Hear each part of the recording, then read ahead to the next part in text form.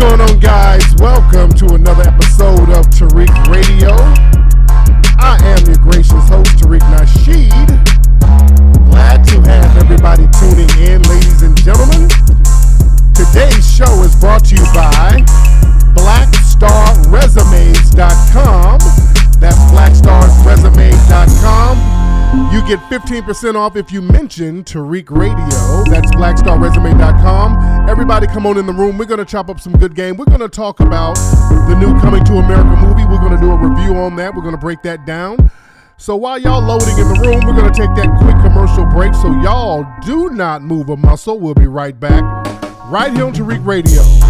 Listen up, squares. You need to get the legendary book on game, The Art of Mackin', by author Tariq King Flex Nasheed. Available on Amazon right now. Can you dig it? This book has been a bestseller for 20 years, Jack. And the New York Times called it a classic.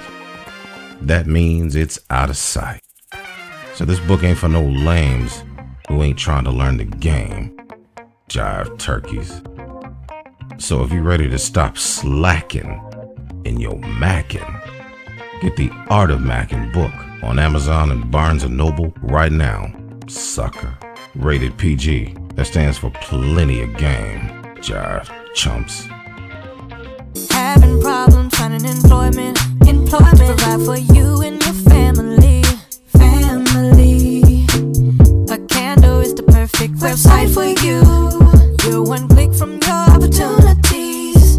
So check out a candle, yeah, a candle.com. Check out a candle.com, yeah, a candle.com, yeah. Starting a garden has never been so easy at this time. So check out myseedsnow.com. With our 100% organic heirloom non-hybridized non-GMO seeds, we want everyone to be successful at growing their own organic gardens.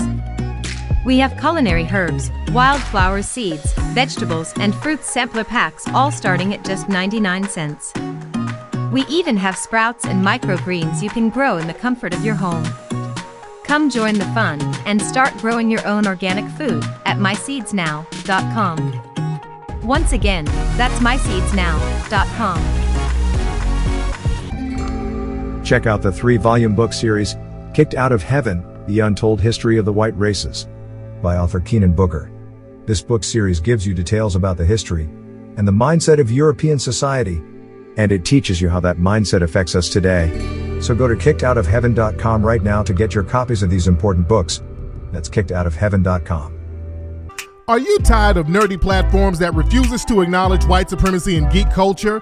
Do you seek a black nerd podcast that covers topics like anime, video games, movies, and TV shows, and other topics that black nerds can relate to? Then you need to check out the podcast, The Swarthy Nerd, at swarthynerd.com. Join the host, the TV guru, and Yuki the Snowman every Tuesday on their mission to provide empowerment to black nerds everywhere. So that is swarthynerd.com. Swarthy is spelled SWARTHY, swarthynerd.com. Black Star Survival, a black-owned website providing outdoor urban survival gear for the black community.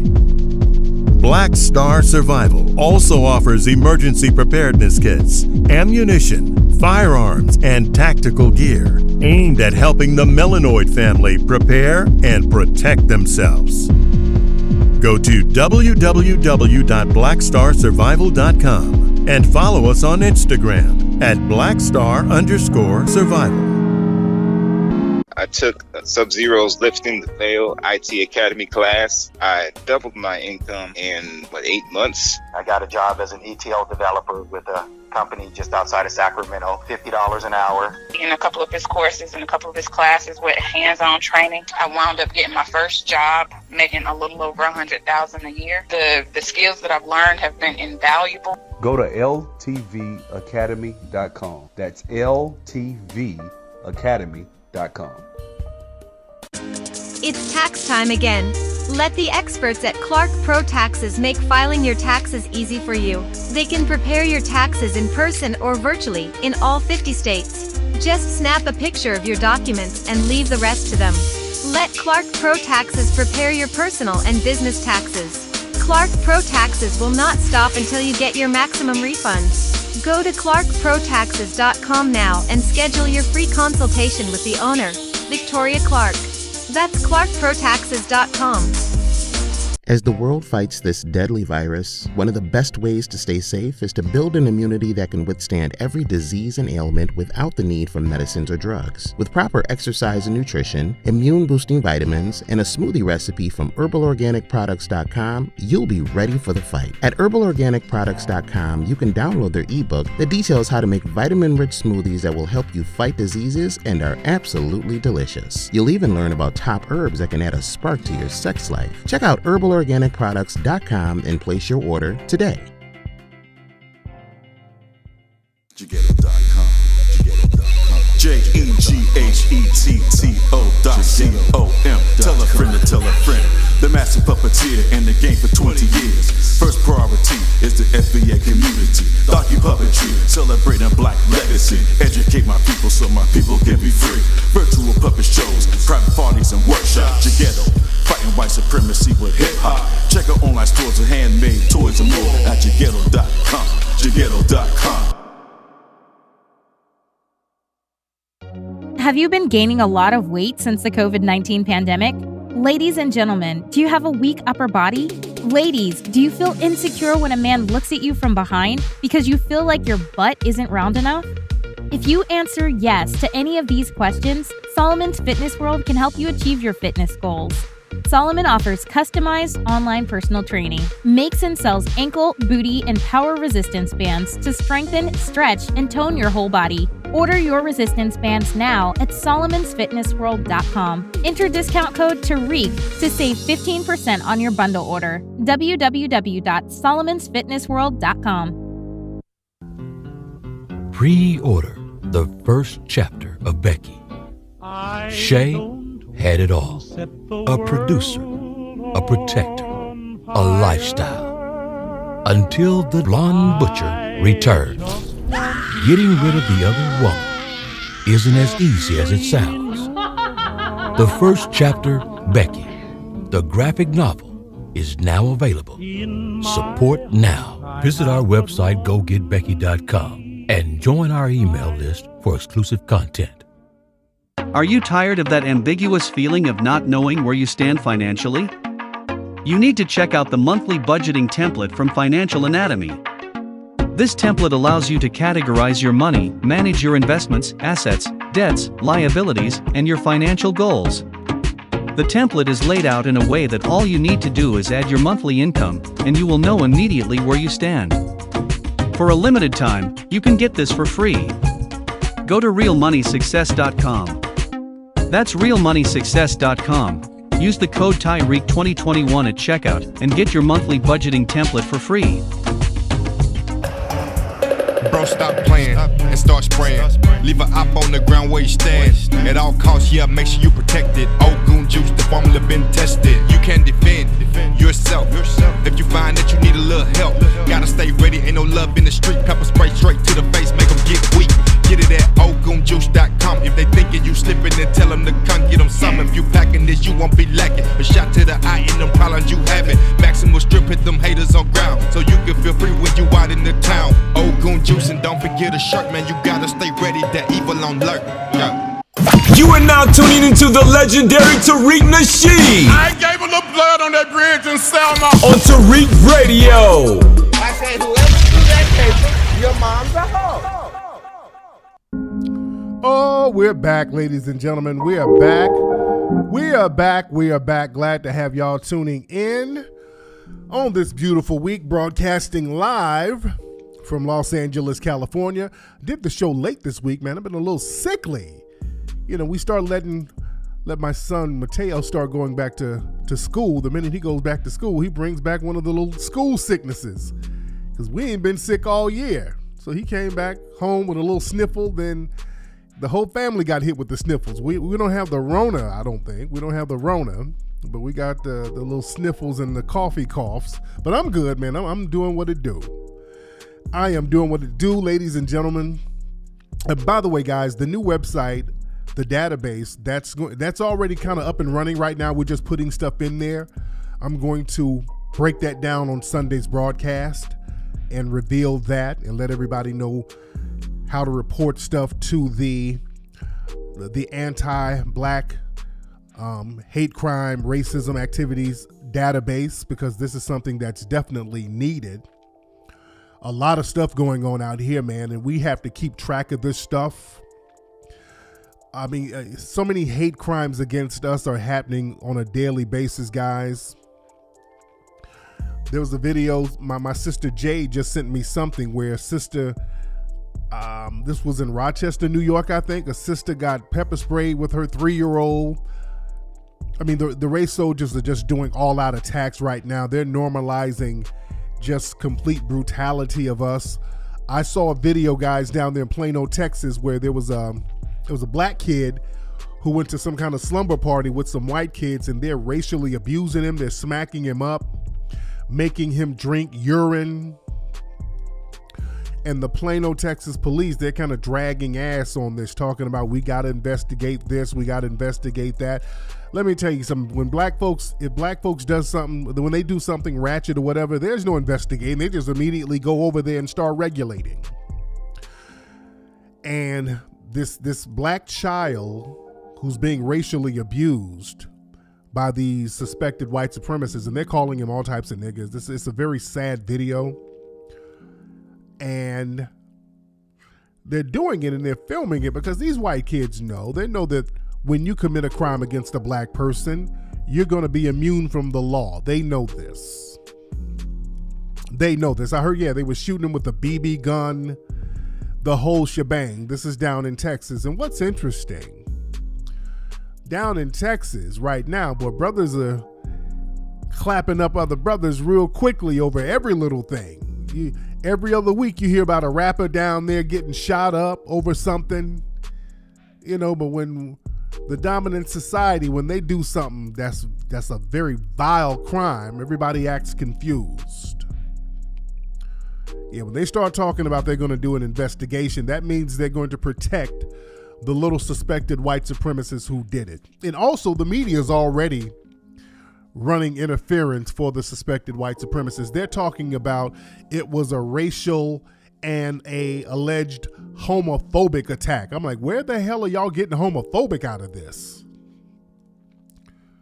Like, where in the hell did the homophobia thing come? And see, when they do stuff like that, they're already on code with each other. The name of the game is to minimize the anti-black part of the game and throw something else in there to muddy the waters. The white media, they're just being blatant with this type of stuff.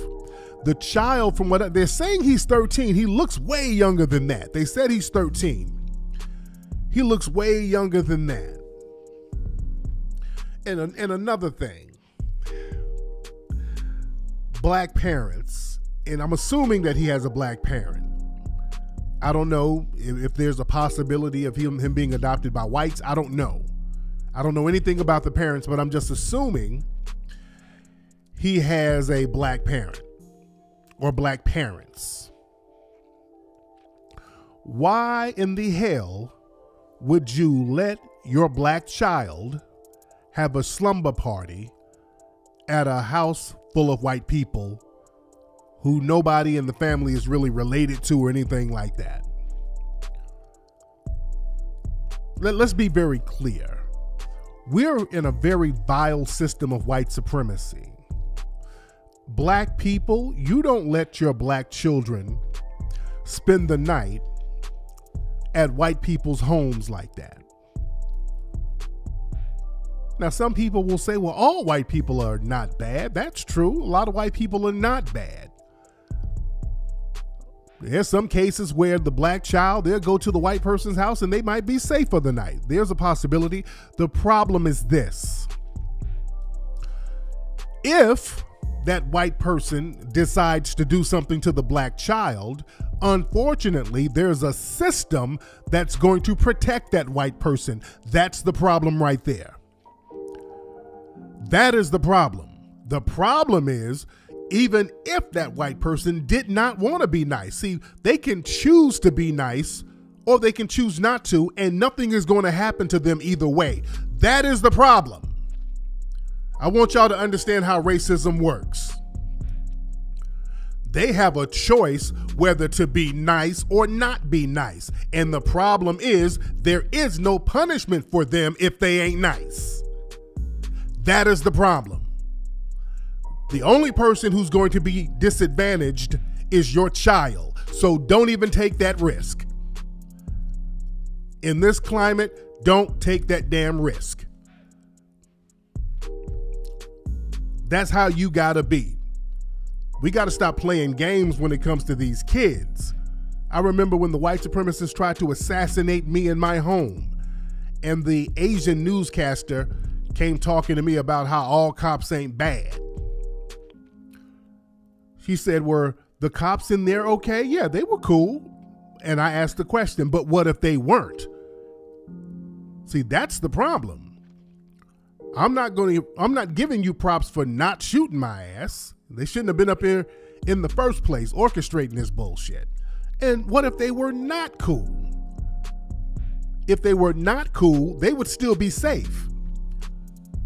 No matter what had happened when those race soldiers ran up in my house, pulling me and my kids out and my wife out at gunpoint, they would have still got to go home, and they would have been protected by the white media and white supremacist society and the white supremacist judicial system. They would have been protected either way. We got to stop playing games when it comes to these kids. You're not in Kumbaya land, family. You're in a system of white supremacy where everybody's codified against you.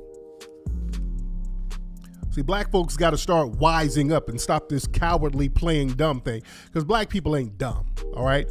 Black people are not dumb by a long shot. Black people play dumb as a form of cowardice when it comes to these white supremacists. And you don't put your children in danger like that. You do not put your babies in danger. You should have known better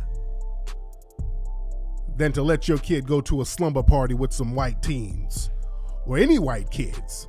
Hell, let alone play with them outside of school, unless you got to be supervising it. Even if you let them play with white kids, you better be supervising that shit. You better be sitting right there. Because, see, they have a green light to do whatever they want to do to you. Doesn't matter if they're nice or not. The problem is the or not part. They can choose not to be nice. They can choose not to be cordial, and they'll still be protected. And that puts you at a disadvantage. We got to move smart out here. See, we got to understand how racial politics work. And that's why we're going to talk about the new movie Coming to America. We're going to tie that in, and so you can understand racial politics, especially when it comes to entertainment, when it comes to movies, when it comes to film. We have to understand racial politics when it comes to the entertainment industry. And by the way, the movie Buck Breaking is pretty much done. We're looking at a release for it next month. We're looking for April release. We're working on that now. We're just trying to, do all the mastering and all that stuff. But the film is pretty much done.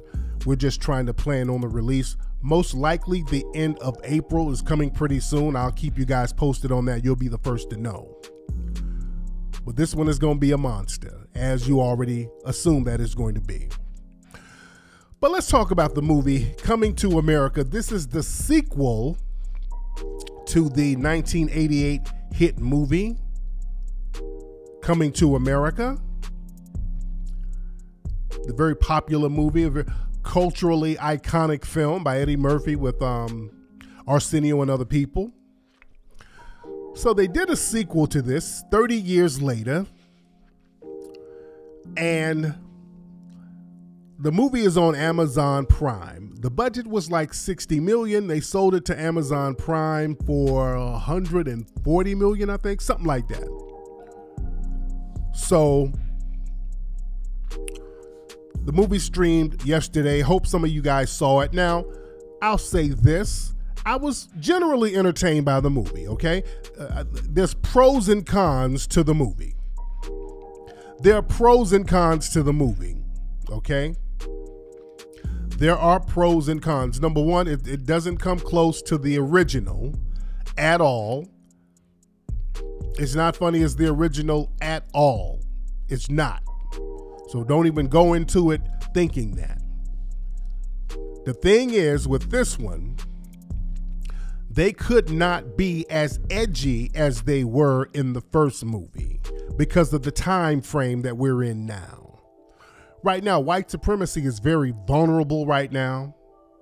So they look for any reason to deflect their bigotry onto black people, especially black people in the entertainment industry. So I want y'all to understand how the game works. So black men in particular in the entertainment industry, they have to walk on eggshells to a certain degree. So they cannot be edgy. They can't really be edgy like that and still get a pass in Hollywood. Because right now in Hollywood, the vultures are lurking. They're lurking around to put a black man on that sacrificial lamb cross to slice him up and dice him up. See, they're doing that to T.I. right now. The rapper T.I., they got T.I. There was a couple of women who came out, made some allegations. So now they got a Caribbean lawyer going after T.I. The white supremacists and put their Caribbean mammies and stuff already on him. They're going to start putting the Tarana Burks on him and all that stuff. So they're giving T.I. the Me Too movement. But Cuomo and all these other high-profile white people who are getting these allegations thrown at them. Shia LaBeouf, remember him? A very prominent sister had some allegations against him. They're not going at Shia LaBeouf. So, you know, they're going after T.I. So they look for any reason to start deflecting and attacking a black male in the industry because that's going to keep the eyes away from them and their anti-black bigotry. I want y'all to understand how the game works here. So with this coming to America, the problem with it was they could not be edgy with the comedy. Now, there are some pros in there. What I did like about the movie, I like the nostalgia. We got to see some of the characters, some of those old beloved characters, and we saw what happened to them. It was almost like a reunion show. You know, those are always fun. Like a show goes off the air and then all the characters come back and you see how they're looking now. There's always a fun type of nostalgic thing to that. So it was that vibe. We got to see a lot of those old beloved characters. Another thing, the black people were just beautiful. A lot of good looking black people in it. Just to see a lot of beautiful black people in a film, that's a great thing. I love that. The costumes were phenomenal. There's a sister named Ruth E. Carter who did the costumes, and hopefully she gets an Oscar or something. She did a great job with the outfits for the film. The outfits were phenomenal. And do y'all know they shot a lot of the movie down in Atlanta? They shot at Tyler Perry Studios and they shot at the rapper Rick Ross's house. A lot of that was Rick Ross's house down there in Atlanta. That used to be Evander Holyfield's house. I used to go by there all the time because a couple of my buddies stayed over there. My dude L.A. Snow stayed right around the corner, and a music producer named Tony Mercedes stayed on the other side of Evander Holyfield's house. So I know that area real well. That's a beautiful, Rick Ross's spot is beautiful, beautiful, beautiful down there in Atlanta. So they put a lot of black folks to work down there. That was good. So stuff like that, those were some of the positives. Some of the guy who played the main actor, Prince Akeem's son, I think that brother's a pretty good actor. He's a pretty good actor. I think he's good. That brother has a lot of potential. It looked good. It looked real, real good. Everybody looked good. The women in there look beautiful. Tiana Taylor, her body's incredible. Tiana Taylor's body's incredible. A lot of the sisters in there were beautiful, beautiful sisters. That was good to see. I like to see that. I love to see that. Yeah, somebody say Rick Ross lives like that. Yes, he does. Yes. You can drive by Rick Ross's house down there in Atlanta, down there, College Park. Yes. Yeah, Rick Ross, his house is huge. That land is huge down there. The rapper Rick Ross, yes, that was Rick Ross's house. Yes, it was. But yeah, like I said, Tiana Taylor, bad, but that sister's body is just so damn insane. She was beautiful in the film. So those were the positives. And another positive was Leslie Jones. Leslie Jones actually saved the movie. Leslie Jones, she was on Saturday Night Live. She was the funniest person in the movie. She was hilarious. She was hilarious in the movie. She saved the movie. Now, there was a couple of lazy edits in there. There was a scene where you could see Eddie's stunt double very clearly, and the stunt double don't look shit like him. Little stuff like that. But the issue was this. Like I said, it wasn't as funny as the first one because now they cannot be that edgy. And I saw that they were trying to be PG-13. See, the first Coming to America had a rated R. It was an R rating. This one, they were trying to kind of tone it down and just and be as lighthearted as possible. And it could have been more edgy to make it more funnier. But the thing is this, like I said, Eddie, unfortunately, Eddie Murphy has to walk on eggshells. Eddie can't be that edgy comic he was in the 80s. He got away with it because you could get away with it because there weren't too many black comics like that doing it like Eddie. Eddie got his bones by being an edgy comic. That's what made Eddie Murphy Eddie Murphy. That comedy special he did on HBO, that was a classic.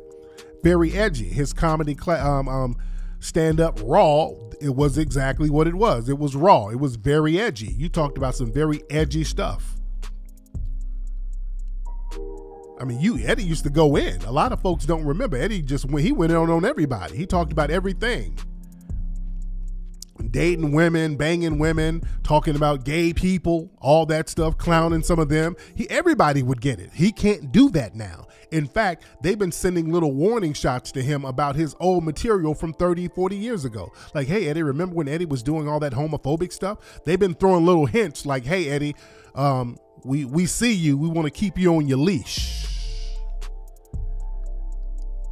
So Eddie's been playing it safe. That's why Eddie's not really doing stand-up, and he shouldn't. I don't think Eddie should go back to doing stand-up because it's not going to work because he can't be edgy. Eddie cannot be edgy. He cannot be an edgy comic. They're going to look for anything to attack him with. The minute he gets out here and starts going in and being edgy, they're going to attack him. They're going to try to Me Too him. They're going to try to shame him and do the whole cancel culture thing. They're going to try to do all types of stuff to him. He can't be edgy. He can't do it. Because they're already waiting for him to slip up so they can undermine him. I think Eddie's been deliberately not doing edgy stuff so they won't have anything to criticize. He should leave that alone. That's why he has had the longevity he has had, because he kind of started playing it safe. And unfortunately, you have to do that in a system of white supremacy if you're going to be in their system, working with them, working among them. You understand? See, there's a pro and a con there. Now, I give Eddie his props on one thing. Eddie has helped out a lot of black people, and he doesn't have to go around saying, hey, look at what I'm doing, look at what I'm doing. Eddie's helped out a lot of black people. He kind of does it on the hush-hush. Remember, the first Coming to America movie was an all-black cast. They made him put a white person in there. He had to go get Louis Anderson, the comedian, to put him in there as a cast member. But it was an all-black cast. Eddie's been doing stuff like that on the low, and you don't even catch it. One of my favorite movies is an Eddie Murphy movie, and I've talked about this for many years. Boomerang, my all-time favorite movie. Phenomenal, phenomenal, phenomenal, phenomenal movie. I can watch that movie a million times. Black romantic comedy, black people who are successful. It's a beautiful movie. Loved it. One of my favorite movies, if not my all-time favorite.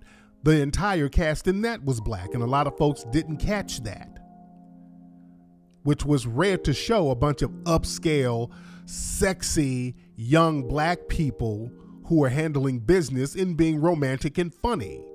That was something unheard of in Hollywood. They got to have you buffooning and cooning. You see, Eddie Murphy's done a lot of fly shit, even with this movie. All black cast.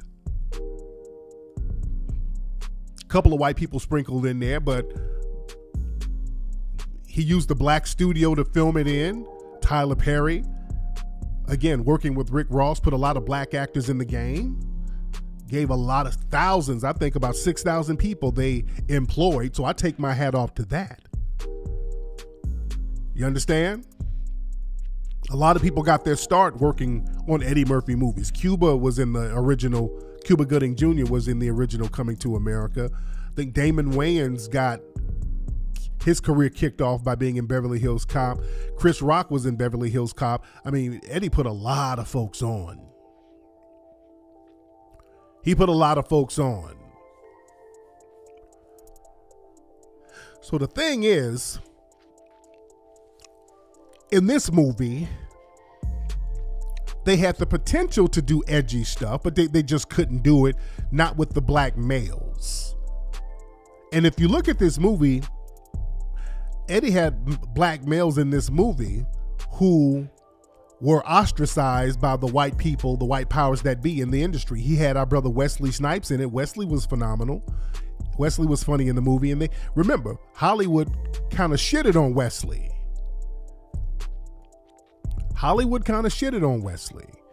And remember, Tracy Morgan, he had Tracy Morgan in it. Remember when they tried to low-key spank Tracy Morgan for making a quote-unquote homophobic joke? Y'all remember that? Some of y'all forgot that. See, a lot of these black comics, they had to start sanitizing their work because they started getting criticized by the white industry. Right after old dude from Frasier, he got called out for getting on stage yelling nigga, they start doing the same thing to other black comics who were just doing comedy. When old dude from Frasier, not Frasier, but from Seinfeld. What's the guy's name from Seinfeld? Not the guy from the Seinfeld show. What's his name? Somebody in the chat room help me out. Yeah, Wesley Snipes was funny, and they also had him in the Dolomite movie that Eddie Murphy did. Kramer. Michael Richards. Yes, when Michael Richards got called out, and he was made to go on an apology tour for getting on stage yelling nigga, they said, okay, we're gonna start doing the same thing to black comics now, because the white industry didn't like that. They didn't like that. We made this dude go around apologizing left and right. Because, see, the name of the game, comedy, the stage is supposed to be sacred. You're supposed to say and do anything you want to do on the comedy stage. The thing with Michael Richards, that wasn't comedy what he was doing. That wasn't, when Michael Richards started yelling nigga, that wasn't even in the context of a joke. And the thing is, people were sitting there. It was a lot of black people sitting there. I think he was getting heckled or whatever. And instead of having a catchy comeback, he was just like, hey, shut up, you're a nigger, you're a nigger, you're a nigger, you're a nigger. I would hang you. You don't talk like way to a white man, you're a nigger. He was just, people were like, okay, man, you better have a punchline. And the punchline never came. So that's why he got booed off and people got up and left. Yeah, that wasn't no joke. This nigga had a breakdown. There's a difference between somebody telling a damn joke and having a damn racist breakdown. Michael Richards had a white supremacist damn breakdown. Now, Tracy Morgan and these dudes were talking about, they were telling jokes. They were saying things in the context of jokes. And see, this is what they do to black people in the Hollywood game. If you want to be in the game, they're going to pull your card whenever they feel like it. They're going to reinterpret a joke and then flip it and use it against you and then dangle your career over your head and tell you, hey, if you want this career that we're giving you, you better act right. And just remember, we can yank this thing from you at any moment. So you better act right. That's what they did with Kevin Hart too. You understand? So the thing is, with Eddie Murphy, with this movie, he couldn't be edgy. And that killed a lot of the comedy. The thing is, in movies like this, in movies with black people, the black men cannot be edgy, but the black women can. This is another thing you'll see in Hollywood. The black women can be more edgy. They can be more raunchy. They can get away with saying a lot of stuff. Just like Girls Trip, the movie Girls Trip. Now that movie was very raunchy. They were doing all types of stuff in that movie that black men could not do in movies. Right now in this climate, black men cannot do big budget movies with the kind of jokes and the kind of slapstick and the kind of things they were doing. Like Jada and those guys were peeing on people. Tiffany Haddish was doing blowjobs on fruit. See, they can get away with that stuff. See, Tiffany Haddish can get away with a lot of stuff. Yeah, white women too. White women can get real raunchy. And white men too, to be honest. White men can do a whole bunch of stuff in movies. The Ben Stillers and them dudes, they always doing dick jokes and anal jokes, and they always doing something with dick and anal. They always doing stuff like that. They can get away with that stuff. White people can get away with it, white women. Black dudes can't get away with that stuff. You cannot get away with it. Asians can get away with it too. What's that movie, The Hangover? That Asian actor, he was running around with his little bitty ding-a-ling out. So you can do anything, but we got to walk on eggshells. Black men have to walk on eggshells. So that's why in this Coming to America movie, all the edgy stuff was given to Leslie Jones. She was the most edgy person in the movie. She was the one who got all the edgy stuff. All the edgy stuff was given to her.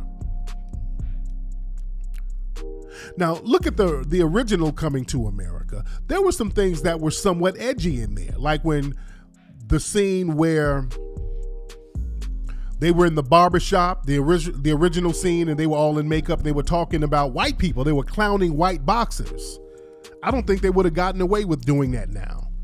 They would talk, Rocky Marciano ain't shit. And all the white boxers, every time a white man come in here, you talk about boxing. So they were going in on white people in 1988.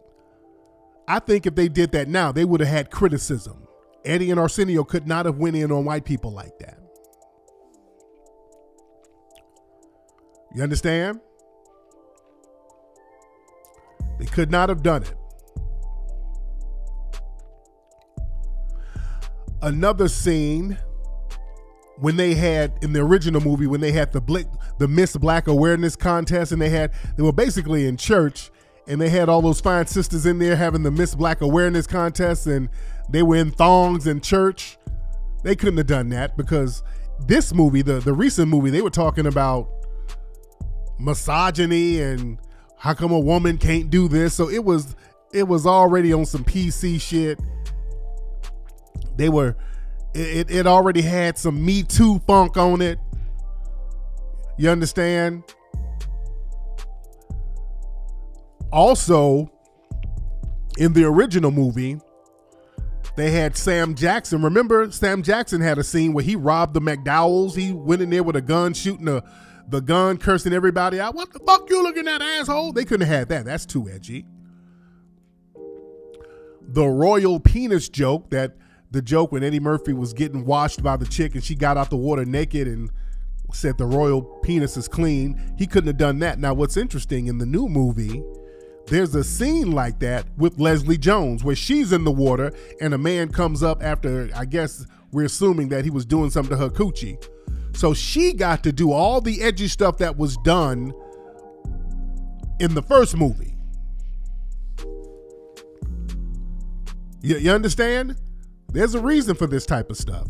And remember Eric LaSalle's character, Daryl, he wasn't in there at all. Because the stuff he was doing was kind of edgy, because he was, clowning Prince Hakeem in the first movie. Remember in the first movie, he was talking about, man, how come you ain't over there chasing elephants and tigers and shit? So they didn't even have that character in the new film. You know? And yeah, and that was Sam Jackson's first role from what I understand. Well, he was really homeless at the time. Yeah? But that just lets you know that Eddie has to walk on eggshells, and a lot of black people in Hollywood have to walk on eggshells. You can't really be edgy like that, and that's the problem with a lot of comedy now. It has to be watered down because those in the industry, they will use the shit against you because see, they'll make the same amount of money attacking your ass. They'll build you up and make another $100 million in donations, tearing you right back down. They're gonna make their money anyway. So a lot of black male comics cannot be edgy. The only big name black male comic right now who's edgy is Dave Chappelle. Like I said, with Kevin can't be edgy like that no more. That was my criticism of his specials. That's why, we were kind of going back and forth for a hot minute, because Kevin, who's great, and I like Kevin, I don't dislike Kevin, but Kevin he's in the industry and they've already yanked his chain over some jokes he said years ago. So he has to walk on eggshells. That's why I said, I wasn't attacking our brother Kevin personally. I know how the game is. I understand how the game is. And that affects your comedy. You got to water your stuff down. That's why Dave is like, I'm going to do me. That's why Dave is like, I'm doing me. Dave is the funniest dude out here because he's edgy. He's on top of his game because he's edgy. And he's already told the industry, I don't need you. I do not need you. Shout out to Cat Williams. Cat Williams, he's going through what he's going through, but Cat does his thing. He's still edgy and he does his thing. But I'm giving real props to Dave Chappelle. Dave is going to keep that thing rough, rugged, and raw, which is how comedy is supposed to be. See, that makes you a revolutionary. Yeah, Dave don't give a damn. Dave is doing things on his own terms, and now, he'll wait it out a little bit, and the industry starts getting some act right. They've been giving him his bag, with these Netflix specials, and he got his show, the Dave Chappelle Show on Netflix now, and they had to get his money right, see? That's how you do it. You go out here and let the people know, I'm going to deal directly with the audience. I'm not going to go through a middleman. I'm going to go out here and deal directly with the people. See, this is one reason why, and I want y'all to see something. This is one reason why they don't like to put on a lot of foundational black American entertainers. Because a person like Dave Chappelle, who's the foundational black American, you will connect with other people around the country. You're going to have a base. You know how to connect to your base. You're going to find your base. And when you connect to the people directly, you become very influential. I want y'all to understand that part of the game. When you connect with your people directly, you become very influential. This is why you notice a lot of rappers that come out now, they make sure that they get rappers who are not foundational black Americans. And I've talked about this before. Many rappers out here now, most of them are not foundational black Americans. Most of them immigrated from somewhere. Drake, Nicki Minaj, 21 Savage, the list goes on. Kodak Black, a lot of them. There's a reason for that. Because they don't want black people being influenced positively by these artists as they were in the past. Remember, foundational black Americans like Melly Mel, he influenced the generation. Rakim, foundational black American, he influenced a generation. You understand? Nasir Jones, that's an influential rapper who drops knowledge. You understand? So they Cardi B, that's another foreigner. See, they understand these foreigners are not going to feel a need to give positive information to their people, to foundational black Americans, to the foundational black American masses. They know that. Tupac, another foundational black American. Tupac was going to reach his people and roll for his people and fight for his people. Tupac shot 2 cops for his people. Some cops were harming some black folks. Tupac got out and did something about it. They don't want people like that being elevated by the media. They don't want that. They know our spirit is different. Do you understand me? They know our spirit is different. it's natural for you to want to do something for the people from your lineage and you to use that influence. Michael Jackson, he was one of them. He used his influence to do stuff for the people. He comes from that lineage. They know we have a certain lineage. We speak to the anger of the people. Remember, Ice Cube and NWA, these are foundational Black Americans. These guys spoke to the anger of Black people here in Los Angeles. They were the soundtrack to the 92 riots that we had out here. You understand? Prince, foundational Black American, he spoke to the people. Prince did not need the industry. The industry needed him. Prince, for a long time, he wasn't selling a lot of records, but he was still doing sold out tours all over the place. He knew how to go directly to the people. Because we're of this lineage, we know how to connect to our people.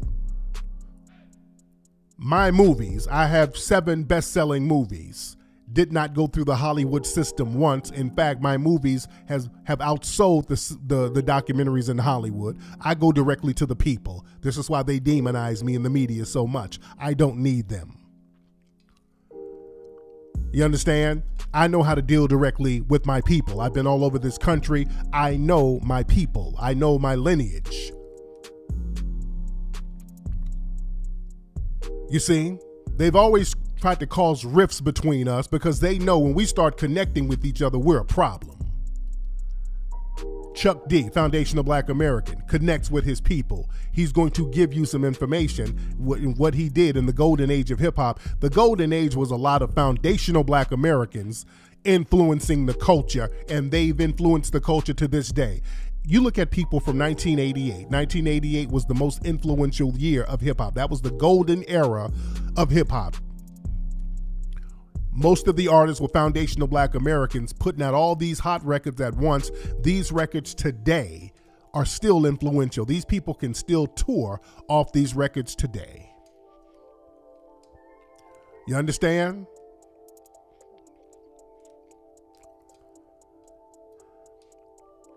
And speaking of the riots, speaking of the LA riots, this was the anniversary for, March 3rd was the anniversary the other day for the Rodney King beating, when Rodney King got beaten.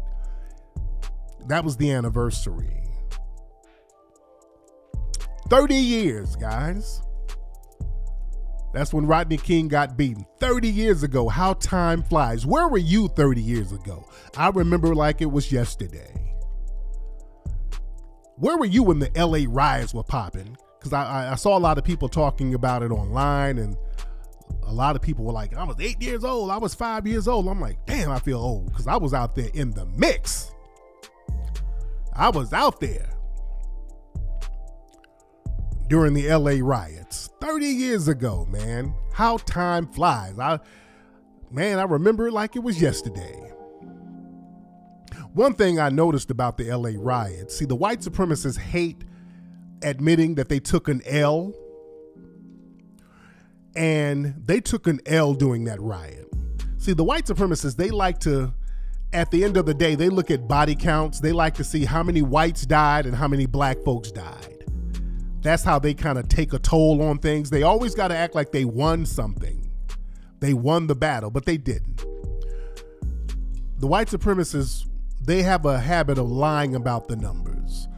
See, the LA riots, when you start looking at the deaths, what they would do, they would undercount the white people who got killed or assaulted. A lot of times they wouldn't even report it. I'm telling you from somebody who was out there, I saw white people getting that ass lit up. So I'm telling you, them numbers are not right that they're telling you. I saw some shit firsthand. Them numbers are not correct. They undercounted the white people and overcounted the Black people. If you look at official numbers, they make it seem like a lot of Black people got harmed during the riot or because of the riot. And it almost made it seem like it was kind of equal. The problem was this, because again, I was out there. Nobody was really doing anything to Black people like that. You better not have done anything to a Black person. So what they do, Any black person who got killed or died during the week of the riot, they just tie it into the riot deaths. This is how they pad the numbers. I want y'all to research this.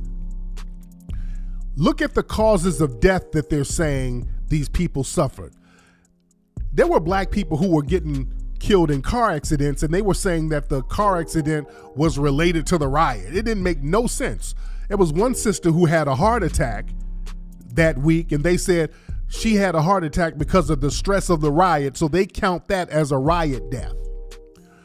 I mean, there were black people who were who ran a red light and got hit by a car. They were counting that as a riot death. Any black person who died that week, they count that as a riot death. That's not correct. That's just them doing some I'm white and I say so stuff, so they won't look like they took an L. The white supremacists are very good at that. When they take an L, they start lying about the numbers. They do a lot of that with the Seminole Wars down there in Florida. They're real good on that. There was something called the Battle of Okeechobee where they fought the Seminoles and the black Seminoles, and more white people got killed. The black people were outnumbered. It was only like 400, excuse me. It was only like 400 Seminoles. That's including the black ones and the red ones. But the black Seminoles were really the military force behind the Seminole Wars, by the way. And it was like about 1,000 white soldiers. It was about damn near 30 white soldiers died. Only about 11 Seminoles died. And about 14 of them got wounded. But 26 or 30, it was something close to 30 white people got killed, and 100 and something got wounded during the Battle of Okeechobee. But the white supremacists act like that was some kind of victory. It wasn't no victory. This is why, family, the next movie, I keep telling y'all about this next movie. We really have to talk about the black folks who are putting in work down in Florida. That's a story that has been undertold, and not just undertold, it's been hidden. They don't want you to get any kind of influence from that history. They've lied about that history so much, and they buried it. The fact that black people were down there in Florida, we don't understand. Black people don't really understand the severity of how much work the black people were down there in Florida putting in, man. Black people don't understand it. Somebody, I'm clearing my throat again. I'm still sickly, so y'all play past that. Don't trip on that. Somebody in there talking about, you need to stop drinking milk. Nigga. But like I said, down there in Florida. Yes, I'm still a little sickly. Albert, I told y'all that at the beginning of the show. I'm fine. That's all right. Y'all be all right. But down in Florida, a lot of folks don't understand that black people basically wiped slavery out in Florida. We don't know the severity of it. If you look at the South, a lot of the plantations, like in Alabama, there's still a lot of plantations still up. Alabama, they got dozens and dozens of plantations. New Orleans, dozens and dozens of plantations. Mississippi, they still got standing plantations. South Carolina, just plantations all over the place. Georgia, plantations all over the place. But Florida, there's about 3 slave plantations that's still up. There's about 3 plantations that's still up. Around that. And many of the plantations that's there now, which is only a handful, they're actually ruins. Because the Seminoles, the black Seminoles, basically went around and virtually wiped out all the plantations in Florida. A lot of folks don't know this. The black Seminoles were whooping ass so much, them brothers went around all over Florida, destroying virtually all the damn sugar plantations.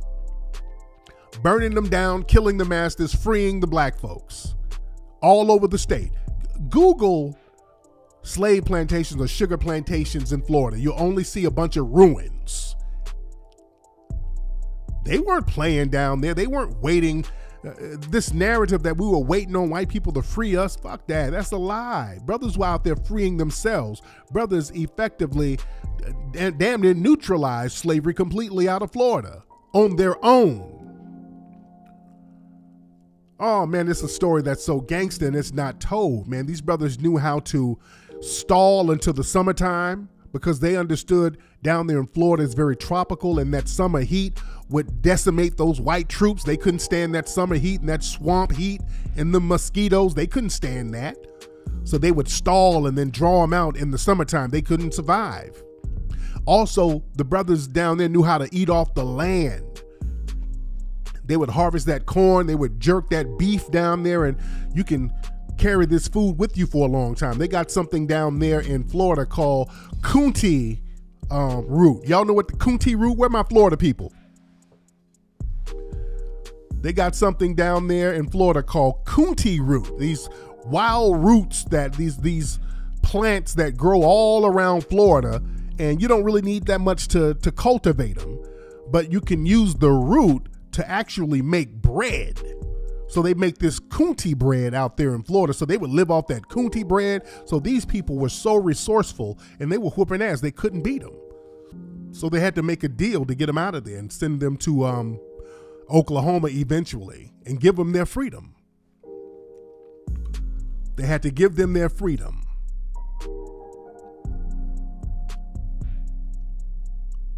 We better understand who the hell we are and understand our damn history. Shout out to Broward County. Yeah, they still feel a certain way about the black folks down there in Florida. You had some whoop-ass black people in Florida, man. That's a story that's really undertold. I can't wait to start doing that movie. And speaking of movie, I saw a movie on Prime. Speaking of Amazon Prime, there's a movie, and I think it came out in 2018. And it's a movie with Ludacris, and it's the plot line is insane. It's called The Ride. And I love Ludacris, by the way. I love Luda. Luda's a great actor, great rapper. Love Ludacris. But Luda clearly needed a check. I guess in between Fast and Furious, Luda had to get a check. In this movie, Luda's married to like a middle-aged white woman. That guy, okay. So they adopt a white kid who's a white supremacist. Y'all got to look it up. I can't make this up, man. They adopt this white kid who's a white supremacist. He got like a swastika tattooed on his neck or some shit, and he's in juvenile. So Luda adopts the white boy and teaches him how to ride a bike, and he becomes a BMX champion and all. Okay. It's supposed to be based on a true story. I'm like, who? Okay. Who thought this would be a good idea? And the white boy they cast for the movie, the grown-ass white man. He's supposed to be a high school kid, and he looks the same age as Ludacris. I'm like, who cast this shit, man? Okay, Luda. Okay, you're just trying to get that quick check, Luda. I ain't mad, brother. Okay. Yeah. It's called The Ride. Me and my wife were looking at each other like, what the hell is this? Luda, brother. It's one of those movies, hey, we can change, black people can change the hearts of races. Oh, it's that liberal ass garbage. Just that type of thing. We got to change the racist heart of the white supremacists. Just give me a break. I'm cool on that. But fam, I saw something. There was a clip of some chick. I don't know who she is. They had her on this website. I don't know if she's supposed to be an up-and-coming rapper. Her name is Khalees something. I don't know who this chick is, and I don't know why some people give some of these folks platforms. I don't know exactly what she does. There's a lot of folks out here. I don't know what they do. But this chick is a Jamaican broad. And she's up here talking about black people, talking about our culture, Black Americans, Foundation of Black Americans. And y'all gonna have to, some of y'all foreign folks, y'all gonna have to get off the babbling and the bullshit. Because y'all just doing the most. Some of y'all are just babbling and being annoying with some of your bullshit at this point. But let me play this chick here, because this mindset is kind of prevalent with so many people who are non-FBA. Now listen to this. Now it's babble, but too many folks get into this kind of babble, and this enough is enough. Listen to this babble. And just like, oh, well, your black card is revoked because you don't do this. You're black. And for me, it's just like, no disrespect to Americans, but it's just like, African Americans are the least black people of black people, in my opinion. Just because it's just like, culture-wise, if it's just like, oh, black culture, American black culture is completely, I don't want to say completely different, but it's just like, what is it based on? Like, it's pretty much just based on struggles that white people have forced on y'all, that y'all just continue to perpetuate, and it gets to a point where it's just like, okay, well, if you don't do this, then you're not black enough, when in reality, like... Okay. She's like, so black culture, black American culture is based on the struggles that white supremacy put on us. What do you think Jamaica's culture is? And this kills me about a lot of foreign Negroes sit up here and act like their homeland isn't completely decimated by white supremacy, to the point where you gotta flee. This woman is doing the interview over here, by the way. Let's be clear. She's doing the interview over here. Don't come over here with the Wakanda talk like, oh, y'all struggling, y'all identity and culture is based on struggling. It ain't like us. Everything is... No, you don't live in goddamn Wakanda nor Zamunda. Your shit over there has been decimated by white supremacy and you had to flee. Y'all get off this dumb shit. Where y'all get all this goofball talk from? Pretty much just based on struggles that white people have forced on y'all, that y'all just continue to perpetuate, and it gets to a point where it's just like, okay, well, if you don't do this, then you're not black enough, when in reality, like, I speak about this a lot because growing up in Jamaica, our motto is literally out of many one people. Like, it's black people, it's white people, it's Chinese people, it's Italian people, it's all cultures, it's Spanish people. We all speak the same. Yeah. Does that mean that we don't have our specific cultures? No. The Chinese Jamaican is very, very proud of their Chinese culture, but they're also just as proud of their Jamaican culture. Same thing with white people. Talk just as much as me, but... And it's really no buts, it's really no difference, to be honest. So for me... Okay. What is this fool talking about? Over there in Jamaica, the Chinese people, the white people, the Indian people are all on top of the black people there. They are all elevated over the black masses. There is no kumbaya. There's not this big one love Bob Marley type of vibe. It ain't. Okay, I've been all over Jamaica. It ain't. All these other people are on top of the black people there. It ain't some big old happy melting pot. That's what she's trying to allude, that there's some kind of big multicultural, multiracial melting pot, talking about the Chinese are just as proud of their Jamaican side. No, they're not. Though they come over there to exploit resources. That's the difference between y'all and foundational black Americans. They come over and decimate your damn society, and y'all sit there making excuses for them, and y'all come over looking for another damn Asian or white zaddy. We know what they're capable of, so we warn each other about them. While y'all niggas come over here criticizing us. Well, y'all culture, y'all going at the white folks and Asian people. All white people ain't bad. It's that type of shit. I feel like the box is placed on everybody. It's just like, okay, just because you're black doesn't mean you have to speak in Ebonics. I know a lot of black people who don't know how to at all. Like really at all. Like could barely almost would sound like a white person asking like, oh, what does that mean? And in the same way, I know. What is she talking about? Black people and Ebonics. These are Negroes again. This is why, remember,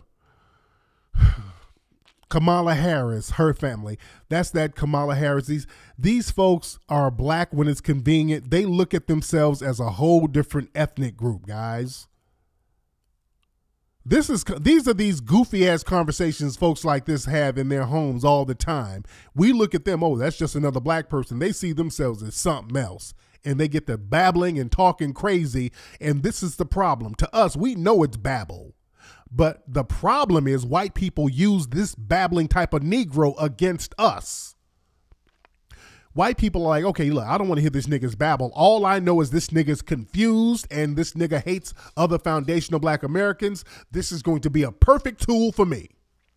That's what white supremacists see when they see a babbling Negro like this. We look at this person like, okay, this Negro is just babbling like crazy. White people look at it like, okay, I just found the next leader of Black Lives Matter Brooklyn. You understand? These are the people they elevate. This is going to be the person they have at the reparations hearing. Oh, this is a useful idiot to the white supremacist. Some white people that sound more Jamaican than a lot of like black people who you would see like, oh, that person looks Jamaican versus that person was just like, oh no. So definitely feel like within the whole community, because I feel like in the same way how black men are just kind of like, those guys are pretty much just like, oh, like, you know, black women always do this and the third, or they're always like on me and always doing this and the third. In the same way, definitely, like, I feel like it's a lot of black women. Okay, I don't know. The last part just completely lost me. It just went into just massive babbling. Okay. So yeah, the last part, she's just babbling at this point. I don't know what she's talking about, but this is the thing. Because sound like she's high on weed, and sometimes, you know, the folks get high and they start telling how they really feel, but then they kind of try to cover it up, but then that just makes them babble more. She's telling how she feels, and then she's trying to backtrack and babble, but she can't articulate her babbling. You dig? But this clown ass talk, we don't have time for it. We don't have time for this time-wasting clown talk. We just don't have time for it. We don't have time. Talking about Ebonics and all that. Patois is a form of Ebonics. That's basically broken English. Yeah, you can't fake Ebonics. So look, I'm tired of folks coming over talking about our culture. Foundational black Americans are the culture of this land. These other groups, if you had to flee from your joint, you ain't really got no culture. Because your culture was so bad, you had to flee it.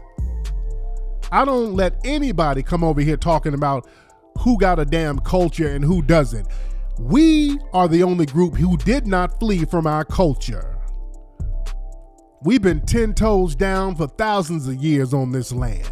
We are the culture of this land. And our culture, for the most part, all of it is not even told. But no, you don't get to flee, especially if you come from a failed culture and come over here running your mouth to a foundational black American about a damn thing. You better just sit here and enjoy the food and shut the hell up and eat and be merry. And don't try to undermine us. So we're going to have to start regulating people who try to undermine us. See, that's the problem. So you can't go to other countries and start undermining the people when they're trying to fight against oppressive powers. See, we let these folks come among us and just say and do anything. We got to start nipping that stuff in the bud.